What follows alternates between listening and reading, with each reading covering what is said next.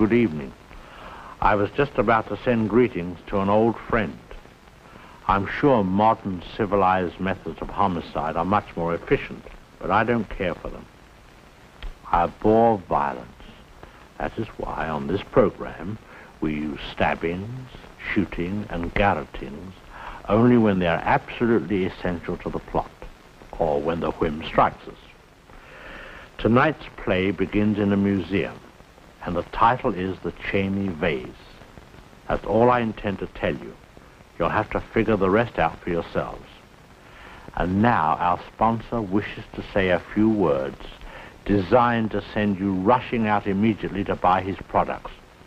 But please endeavor to restrain yourselves. I don't want you to miss our story.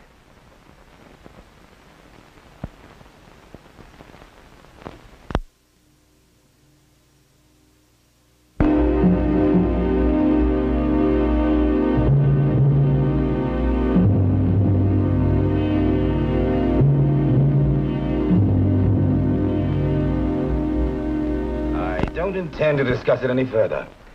I want you to leave the museum this afternoon. Mr. Coulter, the work I did here as your assistant could have been done by a reasonably intelligent child.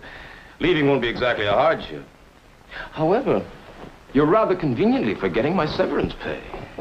If you want to make an issue with the money, Lyle, I'll be glad to take it up with the board. I'm prepared to go completely into your record during the 3 months you've been here. Your inability to arrive even approximately on time. The 4 days off last month with no reason whatsoever. It was spring, Mr. Coulter, though I doubt whether you were aware of that. I want you out of this building by 3 o'clock. Yes, sir.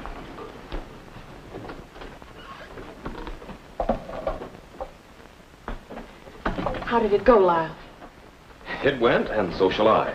Oh, no. What are you going to do?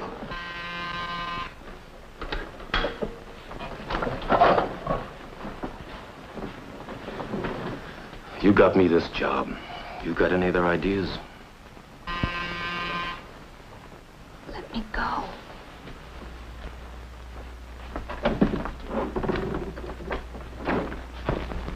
Mr. Endicott? Miss Cheney! No one told me you were in the museum. And Francis and I just arrived. Well, now, aren't you looking chipper, if I may say so? Well, of course you may say so. Everyone lies to me and spoils me. I'd be rather put out if they didn't. But the only thing chipper about my appearance is perhaps my suit. And if you'd known me longer, Mr. Endicott, you'd know that that's almost as old as you are. Well, it's still very handsome, and so is its owner.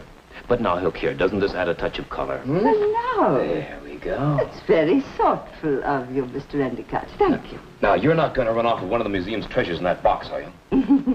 No, this is my own last little effort. Francis, why don't you run along and do your errands? I shall need you for a while.